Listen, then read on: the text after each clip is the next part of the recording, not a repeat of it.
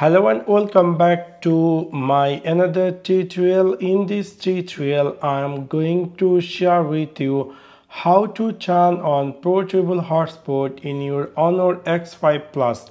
So let's take a look how to do that.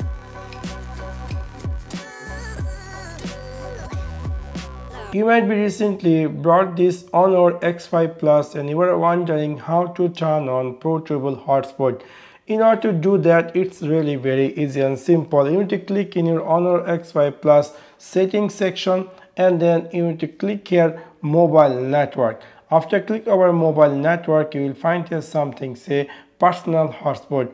From here, if you decide to turn on personal hotspot, you can simply turn this on. Now you can see I have successfully turned on personal hotspot in my Honor X5 Plus, and also we can see this status bar. There is a portable hotspot icon.